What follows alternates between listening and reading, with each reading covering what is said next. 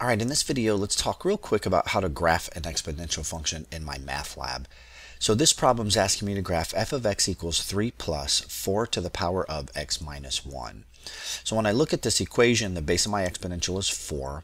I have a vertical shift up 3 units, and then I'm going to have a horizontal shift to the right 1 unit. So when I click to enlarge the graph, first thing I want to do is choose the exponential tool.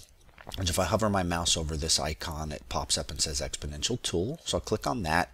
And the basic exponential function always passes through the point 0, 1. That's its y-intercept. So I'm going to click that point, and then I'll translate the graph from there. So I'm going to drag this dialog box up. So the first thing I like to do is make sure the base is set appropriately. In this case, I have a base 4 exponential, and that's what the base is. I would change that if I need to. And so we said we had a vertical shift up 3 units. So down here in the vertical shift bar, I'm going to move that up 3 units. And then we said we had a horizontal shift to the right 1 unit. So I'm going to do my horizontal shift to the right 1 unit. Now once I've entered all of that, I'll just exit that dialog box, click Save, and then it plots that graph for me. Now let's discuss how to graph a logarithm. So in this problem, I'm being asked to graph f of x equals log base 2 of x. Now there's more to this problem than just that. I'm being asked to graph the exponential 2 to the x and its inverse log base 2 of x. But let's just discuss the logarithm real quick. Now this is a pretty basic log function. In front of the logarithm, the coefficient is 1. So there's no vertical stretch or compression. The vertical stretch is a factor of 1. And then there's no horizontal stretch or compression, right? Because it's 1 times x.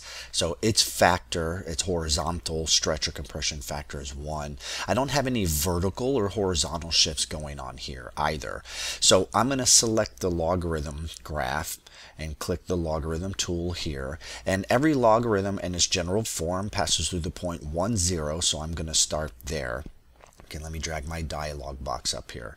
So again, the leading coefficient of the logarithm is 1, so there's my stretch factor. The coefficient of x is 1, so there's my horizontal stretch factor. And then there are no vertical or horizontal shifts on this graph. Now, notice that the base of this logarithm is not correct. The default is e, but when I look at my logarithm, it's a base of 2. So I just want to make sure that I change that to be 2. So when I have all of that entered, I can exit the graphing box, and then from there click Save and check my answer.